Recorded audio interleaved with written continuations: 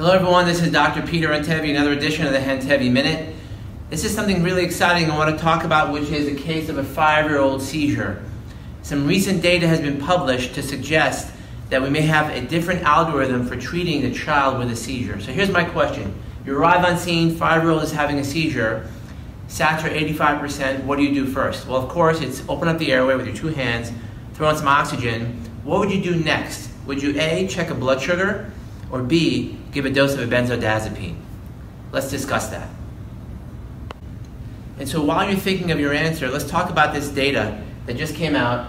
This is from Kate Remick and Marianne Gachet-Hill at Harvard UCLA. They essentially looked at all the pediatric seizure patients over a 1-year period that were brought in by EMS. And so there were 770 pediatric seizure patients in total. And it turns out that of those 770, 84 of those, about 14%, were actively seizing upon arrival of EMS. And so, of those patients, how many were actually hypoglycemic?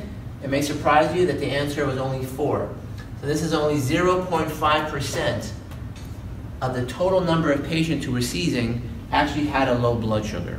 Now that's a very small number, right? In 2005, another study looked at about 6,000 patients, also found a very similar number of about 0.8%. And so we're looking at the total number of patients who are actively seizing, and you may run on, the total number of children who actually may hypoglycemic due to those, that as a cause of those seizures, may be very low.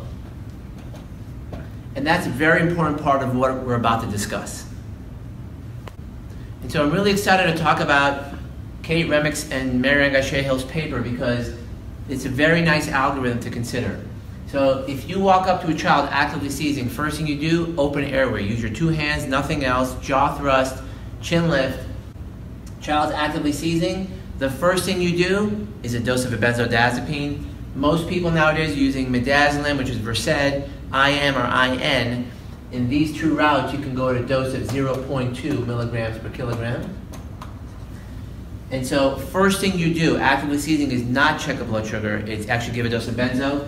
If the child's not seizing, here's the interesting part. If the GCS is 15, they're saying no blood sugar at all, which is very interesting.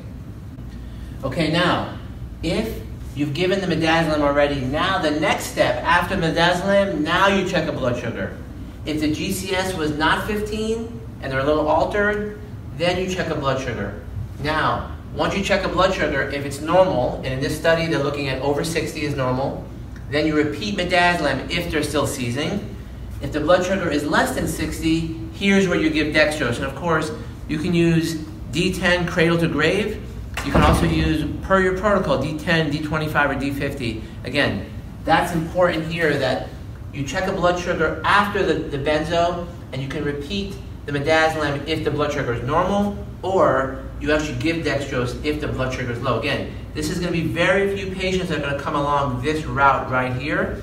Most patients are going to require midazolam and stop, or they'll need a repeat dose of midazolam. So, great information from the folks at Harvard UCLA.